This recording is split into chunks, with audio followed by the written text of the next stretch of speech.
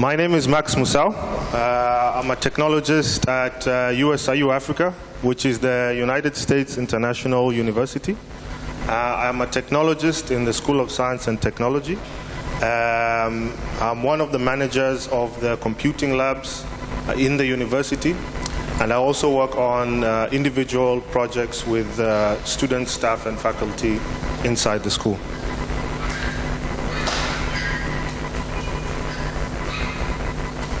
So that's a little bit about USIU-Africa, which is in Nairobi, Kenya. That's kind of the most iconic building we have, which is the library, followed by the student hostels and the Chandaya School of Business. Yes.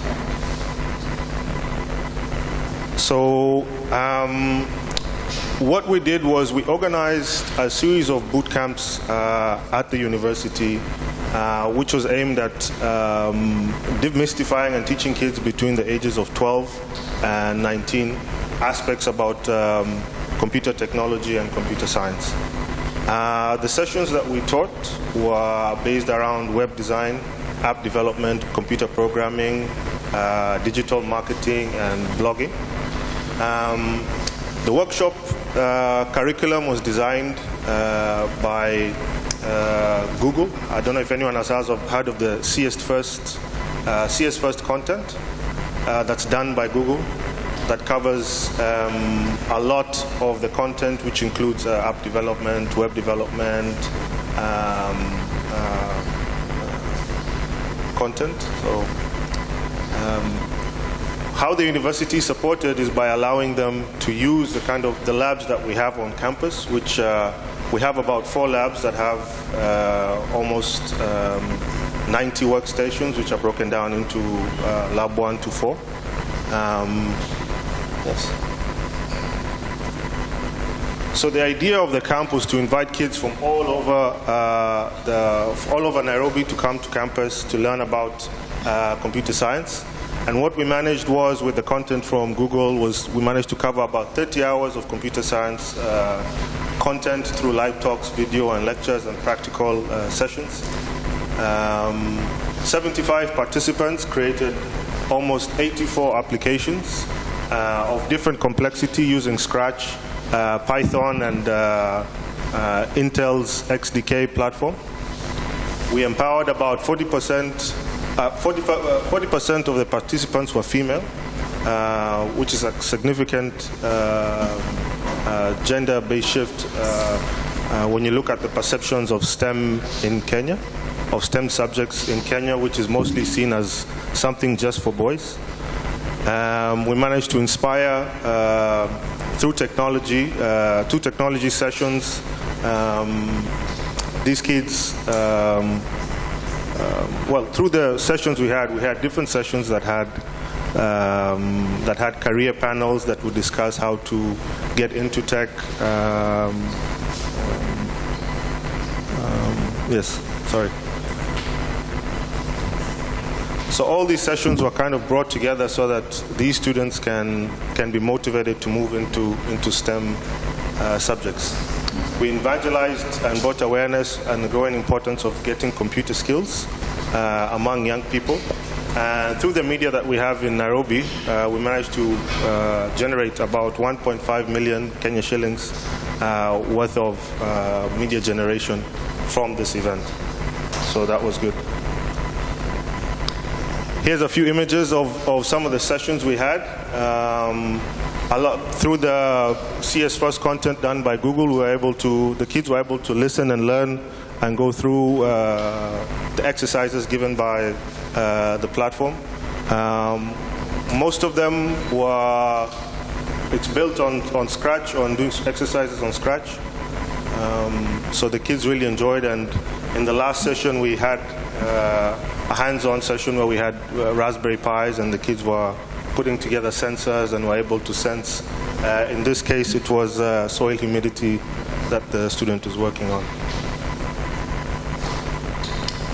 So that was at the end of the camp. It's a little pixelated, but at the end of the camp, a lot of kids enjoyed, and I think they're really excited about how to come back to the university and participate again in this way. So, how does the digital literacy program join into the innovation camps that we worked on? The government of Kenya is running a digital literacy program where they're expected to roll out into about 20,951 primary schools, a total of 1.2 million learning devices by the end of December 2016. To date, the rollout is in progress, and there are about 992,000 devices manufactured, about 855 devices shipped, 1,000 devices shipped into the country, and about 700,000 devices installed in about 14,000 schools. And over 95,000 teachers have been trained based on digital literacy. This is data as of 3rd May. So the goal of the digital literacy program is to give learners devices that they can kind of enter into the digital age and use applications like Word, PowerPoint, simple digital tools for the modern era. And based on what we had done, there's an image of kind of the devices we're talking about. They're giving out laptops in each of in the 2,300,000 high schools. That's our president down there in the class, and some of the government officials there.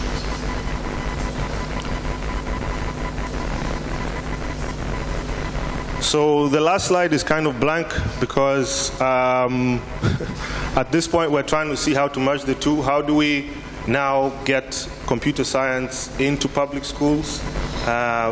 Because now they do have the ability, they've been given these laptops to move them into the digital era. The next step now is to figure out how do we use the devices they have, use the format that we have using the innovation camps to get this computer science content to them, so they can start building applications to solve problems that they have in their area. And yep, that's my talk. Oh, thank you.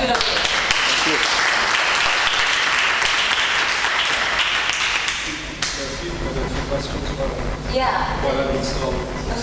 There's someone who wants to make a question. Max? No? You were very clear too. Oh, good. Thank you. Thank you. I think that the next one will be Alan, and he will talk us about Moonhack. So, good afternoon, everybody. Et bienvenue à Bordeaux, en France. Do we have any French speakers here? Est-ce que nous avons des francophones dans la salle? Okay. Have we any English speakers here? Okay. So les francophones, vous parlez un peu d'anglais quand même pour me suivre. Et de toute façon, il y aura également à l'écran le texte en anglais, donc ça aide un peu. Je suis sous-titré, donc je m'excuse d'avance. Je parle en anglais, mais voilà, si vous avez des questions après. So I was just explaining that with the subtitles, French speakers can help as well. It can help as well to understand having the subtitles underneath, and it's kind of part of the subject that I'm going to talk about. So my name's Alan. I'm Irish and I'm French, and I am one of the volunteers for Code Club in France. I help coordinate in the south of France, and I am going to present a project which has come out of Australia. So as you can see, well, with all the conference, it's very international. So I'm just going to say a few quick words, and if you come away from this couple of minute talk, I'll try and help us get to lunch fairly quickly, so I'll go very fast. If you come away from this with one thing, remember moonhack.com. So if you didn't pick up on the answers, if you want more information, go to moonhack.com. You'll have all the information. I have flyers as well, and if you have further questions, there's also a load of Code Club people upstairs. You'll see the banners. Don't hesitate to ask them. So I'm just going to put this down a second. Does anyone know what this is called in French? the English people, English speakers, you know that this is called Scratch? What's that called in English? Where does the name Velcro come from? Does anyone know the story? No. So it comes from Switzerland. The person who invented it in Switzerland noticed he was walking his dog and he noticed the grass was getting stuck on the dog's leg, and there were hooks, and there was kind of like velvet. The dog's hair was like velvet, and there were hooks, kind of like barbs, on the grass. So he invented something to help stick stuff together. And in English, we use the French term. In English, we use Velcro, which comes from velvet, velour, crochet, velvet, hook. Okay, so I'm teaching you. I'll come back to this point in a second, but it's just to give a little thing to bring away. So in English, we use the French term, and most French people don't know that it's called Velcro. And in French, we use an English term, Scratch, which if you say that's called Scratch to an English speaker, they go, no, it's Velcro. So it's just to point out that sometimes things get lost in translation. And one of the great things about Scratch, and logo before that, is the fact that it crosses all sorts of boundaries, cultural, social, but equally linguistic language barriers. So it's a big advantage with Scratch, obviously being able to go into the website or to the downloaded version and to switch between the languages. So as I said, this Moonhack is a big international thing which began in Australia. Last year, they decided to mark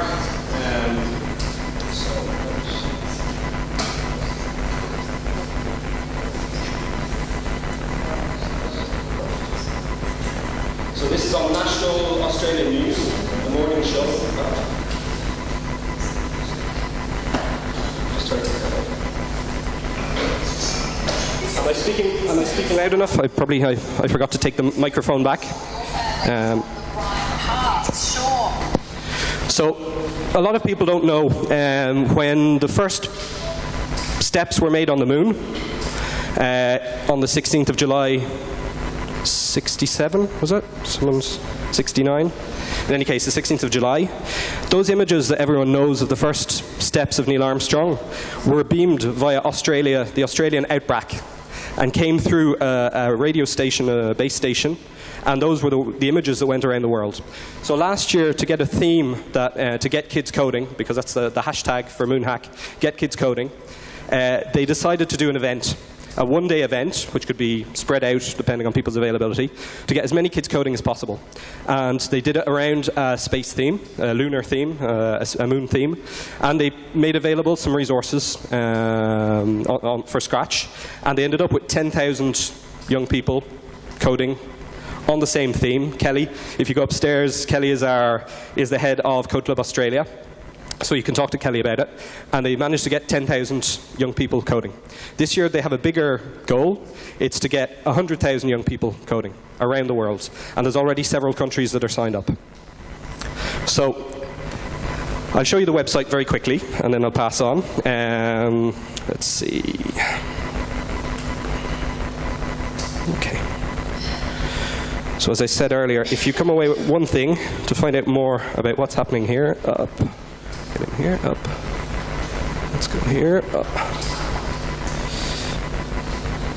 Yeah, so this is the website. If you want to get involved in this, okay, lunch in 5 minutes, okay. I make time go backwards? No. So, yeah, all the information is here. The goal this year is a particularly difficult date for France. It's the 15th of August because everyone is on holidays and it's a public holiday here. You can, even in France, we can do it throughout the month of August. You have this website, you can go to it, you have sign up here, and throughout the month of August you'll be able to encourage young people to do the projects. You have lots of information up above here to help explain how you could organize an event around it. And then you have the projects in here, which are being translated already into several languages, as you can see. And the projects, the basic projects for it, are already in Scratch Junior, Scratch, and Python. So I'll invite you all to take a look at the website and think about if it might be good for you. And even if you can't organize something, talk about it around you. Parents could do it with their kids. People are on the beach on holidays. All you need is to be able to access the website to get to the resources. So even on a tablet or a smartphone, it could be possible. So and don't hesitate to ask us for more information. I'll be around, and any of the people with Code Club T-shirts or branding, don't hesitate to ask them. And most of all, enjoy your stay in Bordeaux, enjoy the conference, and happy to meet you all and to get to talk to you some more. Thank you very much. Thank you, Anna. I think that we have the last one presented, but Francesco. Where's Francesco? So he had to go to another meeting. Oh, okay. So Francesco, actually, it was sort of on the same theme. Does anyone have the title in front of them? The next one, it's International Mars Mission. International Mars Mission. So I can just briefly resume. No, I can basically say what's in there, what I know about it. So Francesco, who's again, I'm saying about the international. I talk way too much. Tell me to shut up. So Francesco Mondala, who's from EPFL, which is an institute in Lausanne, an informatics and computer science institute. They're behind the creation of a small robot, educational robot called Timio. I don't know if some people heard of Timio. Yeah. So again, you can look it up, or you'll find some of the people, and Francesco will be around. I hope he'll be able to present it in a bit more detail. These are small robots, very simple to program, kind of autonomous as well, so even very small children can simply, on pressing buttons, make it move around and interact with one another because there's sensors and captures. And they also then have the possibility to use a Scratch-like programming language, so there's a block system which can be used to program this robot and the interactions between them. And among the various projects they've done around that, it's really taking off, particularly in France. It's very, very well known in the educational system over here. One of the things that they've organized, I think I'm on the same lines as what he was going to speak about right now, was R2T2, which is obviously a play on words with R2D2. So the T is for Timio.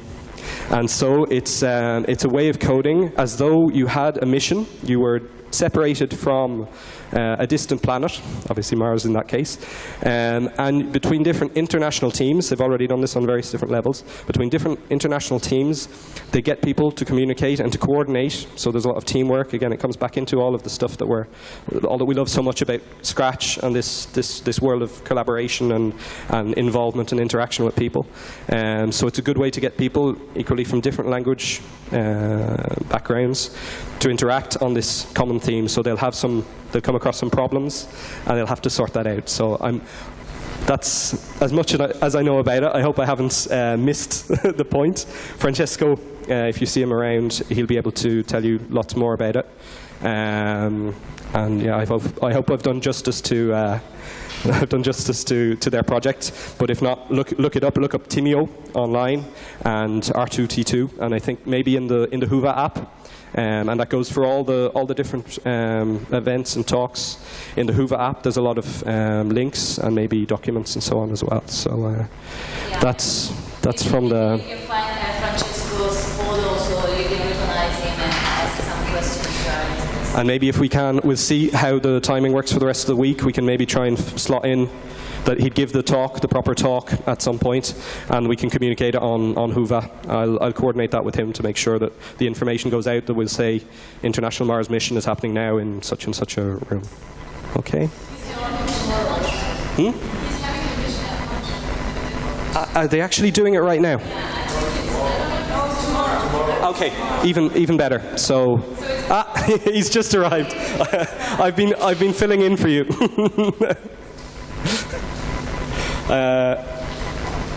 Yeah. I don't know. If you want to give us a couple of words. Okay. Yeah. Sure. Well, I've spoken for about 5 minutes about R2T2. So. Okay. So at least people will get to see who you are, and they'll be able to come to talk to you about, because lunch is now. So yeah. So. Okay. Just trying to. So few words. I will try to be extremely short. My goal was to present you the space mission. I'm from the USIU-Africa in Switzerland. I'm a professor in robotics. And the idea of the space mission is to bring together, children that are everywhere in the world that connect together on a space mission. Instead of showing you the slide, I will just cut directly and show you a short video that shows you it's just a small report on one of the missions, so that it gives you a little bit an idea of how we build this. In that mission, the programming was done using another environment than Scratch, but now we adapted Scratch, and tomorrow afternoon or tomorrow during lunch, you will be able to see a demo of a mission using Scratch. So imagine it's 2032. Humans have managed to put up a base station on Mars, but a meteorite has damaged an important power generator. 16 robots have to assess the damage and restart it. So the idea is really to have a rescue mission on Mars, okay? And the people that have to rescue are a team made of...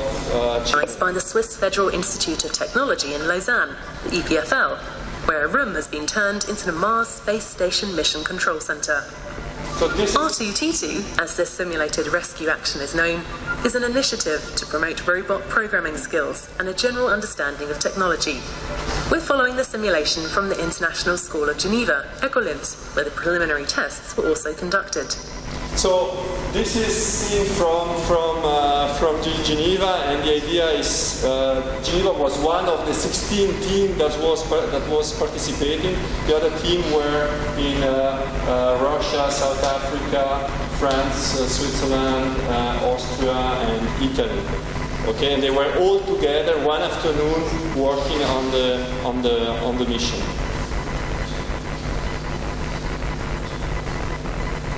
Other teams in 6 different countries. So these are the Mars station is divided into 4 sectors, each with 4 robots working together. The Echolint team is in Sector C and is controlling the green robot. The young space engineers get debriefed before the mission can take off. Here's the image of the station, all right, what a sector looks like. So that's the block you have to get out of the way. These are the spots you have to find, and then you've got to park your TBO in front of one of these squares. You'll have to divide up tasks. Open the door, and so not everybody's going to be programming, but everybody can contribute to the programming. The Timio is an affordable educational robot with lots of sensors that can be programmed to react to its environment. And it can understand things like if something's in the way or if something's not in the way. So if there's nothing in front of it, like if he just sees a wall and he won't go forward, but if there's a doorway, he will go forward. So you can program him to do things like that. You have to program the robot. Delays in communication due to the distance make direct remote control of the robots impossible. So the programming team has to plan every move before commands are sent on to the rovers on Mars. The programming is done through a simple graphic interface. So just to understand, you send the program to the space station where the robots are, and then you get back a video feedback with a delay of 30 seconds, which means that you cannot control it remotely. And when you send it go, then you have to wait 30 seconds until you see the robot moving. And when you say stop, it will take 30 seconds of what was programmed before stop. So if you do something wrong, then you will see this only after 30 seconds, and then you will assist to 30 seconds of damages before you get it to stop. And that's great for children because they are really facing the consequences of what they are doing, and they are really to think about and plan correctly and be extremely methodological in what they do. That generates the code in text form.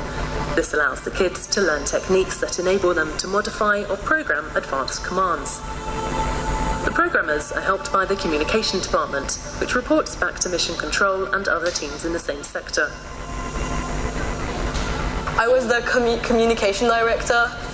I was communicating with all the other teams on the chat, where we were deciding what positions we were and what the strategy was, and encouraging each other. Everybody's connected. Okay. Awesome. Everyone? Tell them we're about to connect.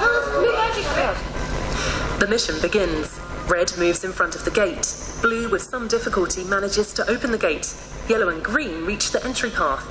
Even though the green team is last, they still manage to offer some useful advice to the blue team. Tell them, like, to put max speed on. So they really help each other, so they have communicating, and then they have to help each other to get to the end of the mission. There's really no competition, it's really collaboration, and they have to work together among the Blue and red manage to get into the power station, while green is forced to resort to extreme measures. Push them, push them. We're pushing them. They want us to push the yellows. Push the yellows. The program is first rehearsed on the test chart before being sent out to the robots on Mars. A glitch in the programming puts the rover off course. Eventually, all rovers manage to find their positions inside the power station, but for the mission to be completed, they still need to approach the 4 gates around the generator, and the approach needs some careful calculations. That's 50. Yeah, it's 50. 50 degrees. No, it would be 40 because no, it's here.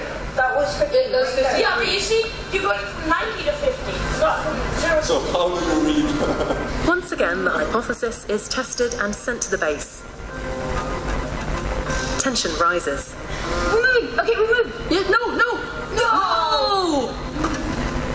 Unfortunately, the green rover hasn't made it to the space station's gate.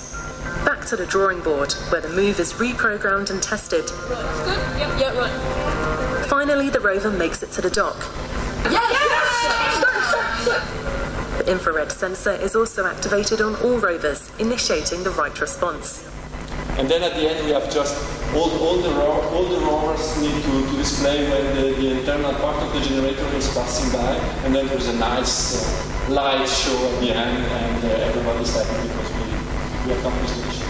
And so we have seen the students are really training a lot of skills, so programming, collaborating, discussing with the others, being methodological in the way you act. So that's a little bit an idea of yeah.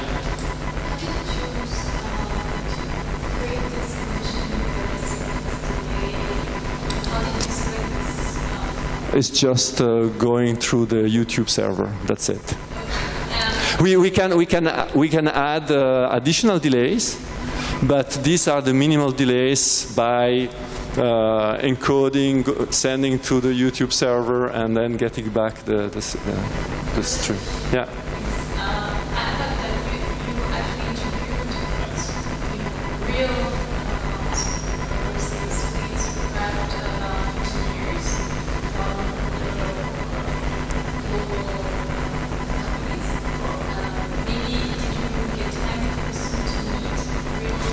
So not really. So they are all distance. No, we don't have any. So the closest student is 10 kilometers away. So we don't have physical meetings, which is, by the way, one missing element.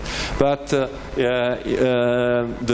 video feedback, there are several, and one is the main one. And on the main one, we can have a speaker speaking. Okay, so we have used Claude Nicolier, who is our Swiss astronaut. He's been 3 times in space. He did an announcement for us saying, "Hey guys, we have a problem on Mars. You have to say."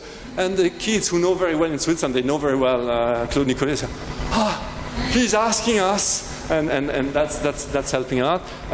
The person who is coordinating now all the mission is a Russian girl that is a space engineer and was working on the International Space Station. So we have people that are within that are connected to the space industry, and one of the sponsors is the Swiss Space Center, and is supporting us in this type of activity. Yeah.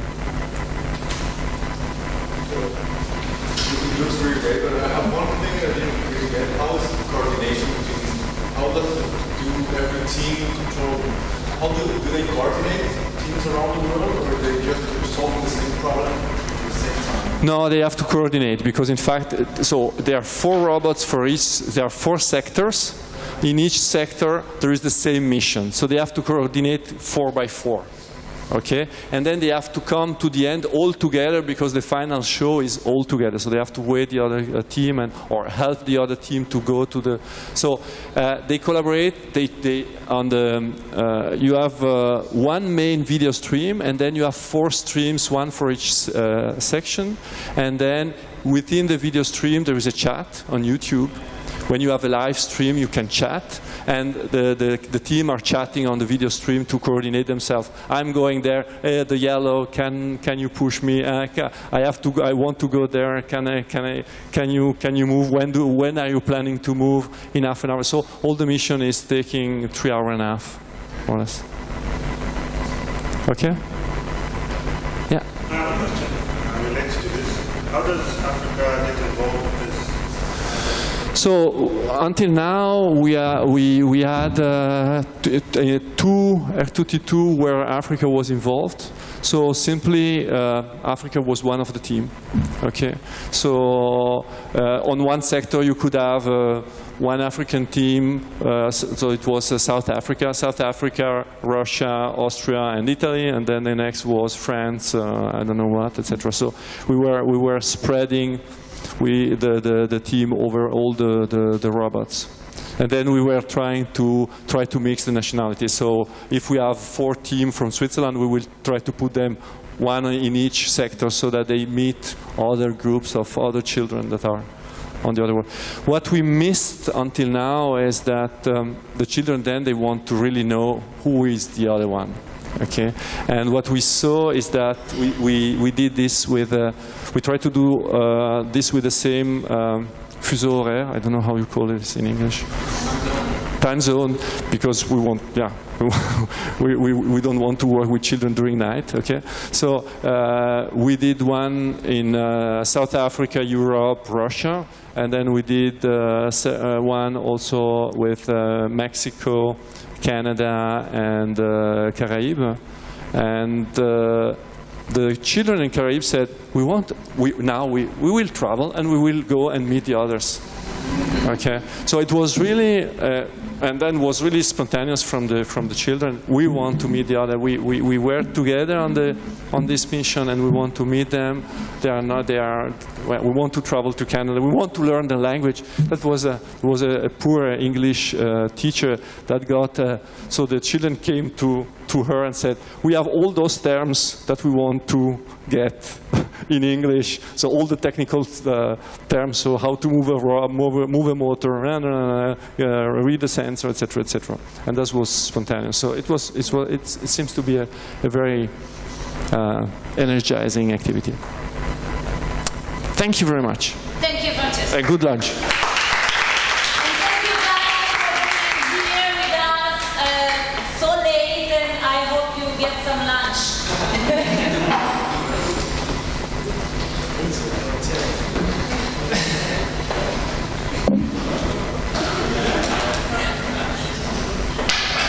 Francesco.